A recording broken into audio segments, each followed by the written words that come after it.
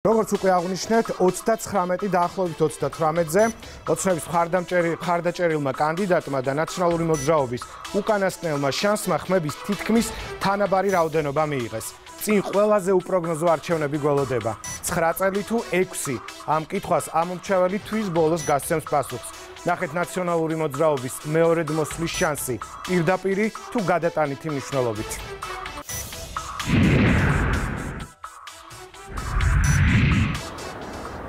საარჩევნო მარათონის მეორე გარბენი. მეორე ტურით გაირკვევა, ვინ იქნება ქვეყნის რიგით მეხუთე პრეზიდენტი. ქართული ოცნების მიერ მხარდაჭერილი სალომე ზურაბიშვილი თუ გრიგოლ ვაშაძე ერთიანი ნაციონალური მოძრაობიდან. ეს ისტორიული არჩევნებია. მოსახლეობა სახელმწიფო მეთაურს ნდობის მანდატს თავად უკანასკნელად მიანიჭებს.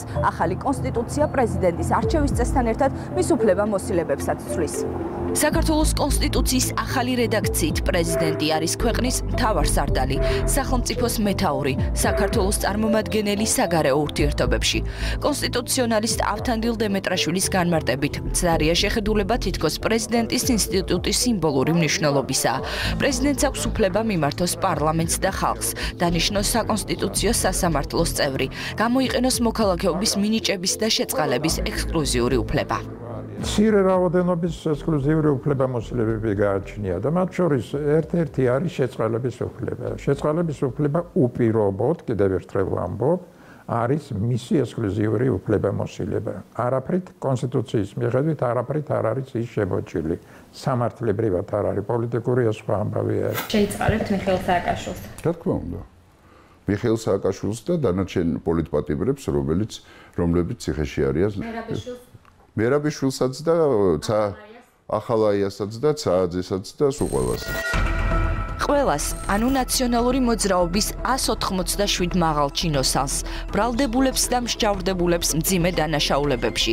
მაგალითად ბაჩანა ახალაიას, მსჯავრდებულს პატიმრების წამების, სანდრო გირგულიანის მკვლელობის საქმეებზე, ბრალდებულს სერგო თეთრაძის წამებაში, მის ძმას, დათა ახალაიას, ძებნილ მსჯავრდებულს ნავთლუღის სპეცოპერაციისა და პოლიციელების ცემის საქმეებზე, ბრალდებულს 26 მაისისა და სანდრო გირგულიანის საქმეებზე.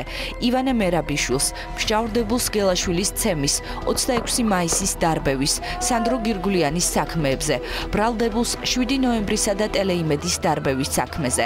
ამავე საქმეზე ბრალდებულ ყოფილ მთავარ პროკურორს ზურაბ ადეიშვილს, ასევე ბრალდებულს ციხეში პატიმრების წამების საქმეზე, ტელეკომპანია იბერიას საქმეზე და კობა დავითაშვილის ცემის საქმეზე. მე არ ვაპირებ შვიდად უყურო პროცესს და დასაკლავი სხვარივით დაველოდო, როდის მოვლენ და ხელმეორედ გამისწორებენ ანგარიშს. მე ვიმოქმედებ ძალიან აქტიურად ამის წინააღმდეგ.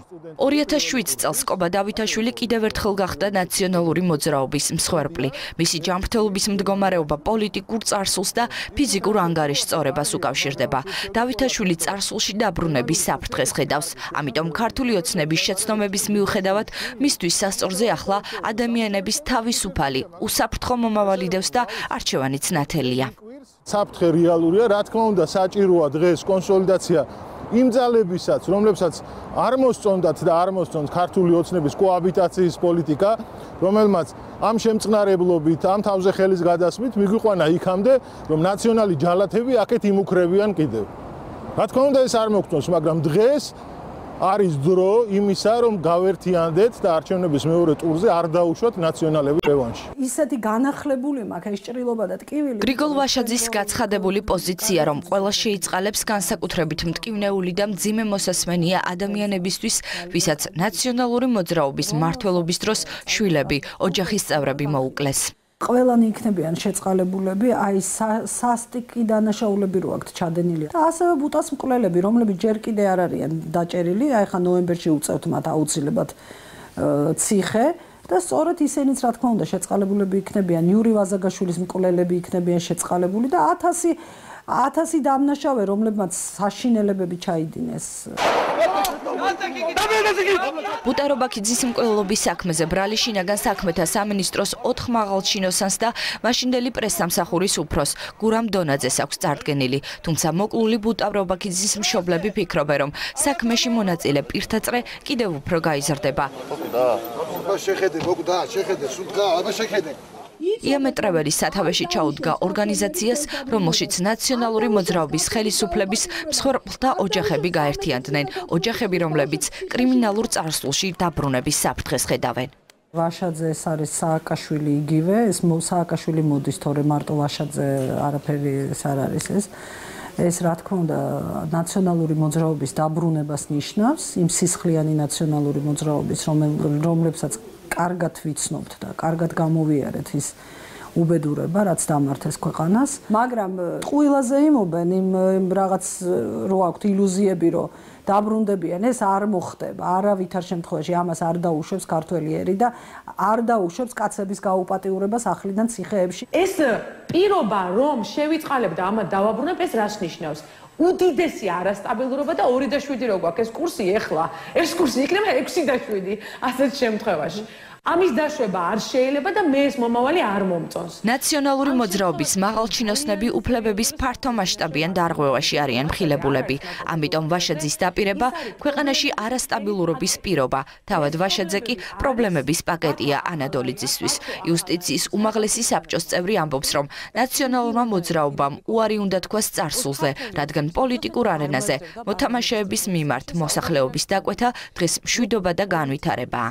თუ რომელიმე პარტიას აქვს ყავს შემადგენლობაში და ლიდერებში ადამიანები, რომლებიც გასამართლებული არიან ძალადობრივი დანაშაულისთვის, ბუნებრივია ჩვენ მათგან, ისე როგორც მეორე ძალისგანაც, მოველით, რომ მათ უარი აქვთ ნათქვამი ძალადობაზე, როგორც მართვის ხერხზე, იმიტომ რომ არც განვითარება მინდა, რომელიც ძალიან დიდი მსხვერპლი ჯდება, მაგრამ მეორე მხრივ არც ისეთი სიმშვიდე არ მინდა, როდესაც გვერ ხედავ, რომ ქვეყანა წინ მიდის. ჩვენ გვაქვს უფლება, რომ გვინდოდეს ორივე. მე არავის შესაძლებელი არ მჭირს. ნაციონალური მოძრაობის ყოფილმა მაღალჩინოსნებმა, მათ შორის მიხეილ სააკაშვილმაც, ერთმანეთის მიყოლებით თქვეს, რომ მათ შეწყალება არ სჭირდებათ. მიუხედავად ამისა, ექსპერტები ფიქრობენ, რომ მიხეილ სააკაშვილისთვის ვაშაძის გამარჯვება და ქვეყანაში დაბრუნება პოლიტიკური გადარჩენისთვის უკანასკნელი შანსია. მიუხედავად იმისა, რომ ესეთი შეწახმებულა და ჯგუფურად გამოვიდა, სულ დაბატიმრებული და არადაბატიმრებული იმის თაობაზე, რომ ესეთი შეწყალებას არ ითხოვენ. ეს აუცილებლად იქნება. ვაშაძე ხომ არ არის დამოუკიდებელი ფიგურა. ეს არის ერთ-ერთი ჯარისკაცი იმ გუნდისა, რომელსაც ნაციონალური მოძრაობა ჰქვია. აქედან გამომდინარე, რასაც ეთქვიან, იმას გააკეთებს ამ ნაწილში მით უმეტეს. გიორგობისთვის 23 ნოემბრისთვის ყველაფერი გარკვეული იქნება საქართველოში. 23 ნოემბერს 2018 წლის საქართველოს ეყოლება ახალი ხელისუფლება. მიხეილ სააკაშვილი ქართული პოლიტიკით რეალურად უკრაინიდან გაძევების შემდეგ დაინტერესდა. არჩევნების პირველი ტურის შემდეგ ძებნილი მსჯავრდებული ექს-პრეზიდენტი ცდილობს იყოს მოზომილი და აჯეროს ხალხს, რომ შეცვლილი აქვს მართვის სტილი. თუმცა არის შემთხვევები, როცა ბუნებრივ რეაქციებს ვერ თოკავს და პიარ გეგმას მისი პიროვნება სჯობნის. და როდესაც ჩუგოშვილი, ვინმე ჩუგოშვილი იძახს, სააკაშვილის დრო შეუძლებელი იყო ხელისუფლების გადაცემა უკაცრავად. გოგო, აბა მოდი ცოტა მოდი ჭკუაზე.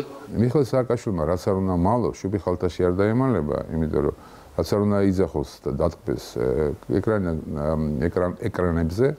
დღეს ჩემთვის მაგალითად ყველამ ძალიან კარგად იცის, რომ ეს არის ადამიანი, რომელსაც სხვა ტიპის მართვა არ შეუძლია. რევანშისტული განწყობების მიუხედავად იმისა, რომ ცდილობს დაფაროს, არის სერიოზული და ეს ჩანს. იქამდე მივიდა საქმე, რომ სოციალურ ქსელებში ვრცელდება მისი ზოგიერთი მხარდაჭერის თხოვნა მის მიმართ, რომ იქნება მან თავი შეიკავოს აქტივობისაგან და არ გამოჩნდეს 2 დეკემბრის 20 საათამდე. მე ვერ წარმომიდგენია მიხეილ სააკაშვილი პოლიტიკური პროცესების გარეშე. მას ახლაც აქვს შესაძლებლობა ჩამოშორდეს პოლიტიკურ პროცესებს და როგორ ფიქრობთ, ნაციონალური მოძრაობის კანდიდატის გამარჯვების შემთხვევაში გვერდიდან მაყურებელი იქნება, რა თქმა უნდა არა. ნიშნავს თუ არა ვაშაძის გამარჯვება ხელისუფლების ცვლილებას. კონსტიტუციით პრეზიდენტს რიგ გარეშე არჩევნების დანიშვნის უფლება არ აქვს. თუმცა, თუ არჩევნების მეორე ტური ვაშაძის სასარგებლოდ დასრულდება, სამართალმცოდნეები და ექსპერტები ვარაუდობენ, რომ ის ქვეყანაში პოლიტიკური კლიმატის შექმნას ეცდება. ერთ-ერთი მოთხოვნა კი ვადამდელი საპარლამენტო არჩევნების ჩატარება იქნება. ოპოზიცია აპირებს მთლიანად ხელისუფლების შეცვლას. ნუ ყოველ შემთხვევაში თავდაპირველი განცხადებები აქ მეორე მხრიდან, ანუ ვაშაძის მხრიდან იყო ის, რომ მთლიანად უნდა წავიდეს ქართული ოცნება. ანუ მისი ძირითადი მიზანი იქნება ვადამდელი საპარლამენტო არჩევნების ჩატარების მოთხოვნა. კიდევ ერთხელ ვამბობ, მას არ შეუძლია თვითონ დაითხოვოს, მაგრამ მას შეუძლია მიმართოს ხალხს და აჩვენოს შექმნას ისეთი პოლიტიკური კლიმატი შექმნას საზოგადოებაში, რომ პარლამენტი დაეთანხმება უმრავლესობა ვადამდელ საპარლამენტო არჩევნების ჩატარებას. თვითონ ხომ არ მალავენ, რომ შემდგომი ნაბიჯი იქნება ხელისუფლების დემონტაჟი, ამას ღიად აცხადებენ და გამარჯვების შემთხვევაში ოპოზიციური კანდიდატის ისინი უკვე დაიწყებენ თავისი სცენარის განხორციელებას.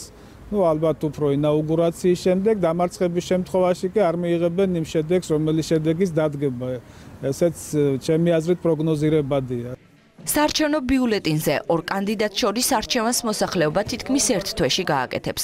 სწორედ მაშინ გაირკვევა, ვის და რას ირჩევს ხალხი. ქართულმა ოცნებამ საკუთარ შეცდომებზე პასუხი პირველ ტურში მიიღო. მეორე ტური გაარკვევს, ვინ ვის ძლია ორ ძალას შორის.